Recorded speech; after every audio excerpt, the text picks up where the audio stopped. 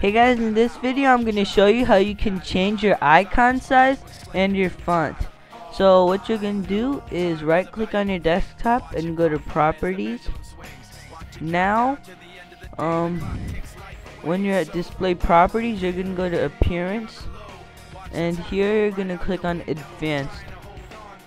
Now when you're at advanced appearance, under the item menu, click on icon, and the default settings are 32 for size, Tahoma for font, and 8 for font size.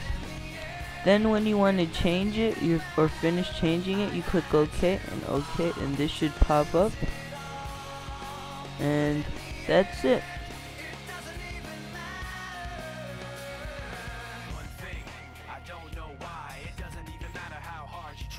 Keep that in mind. I designed this rhyme to remind myself how I tried. So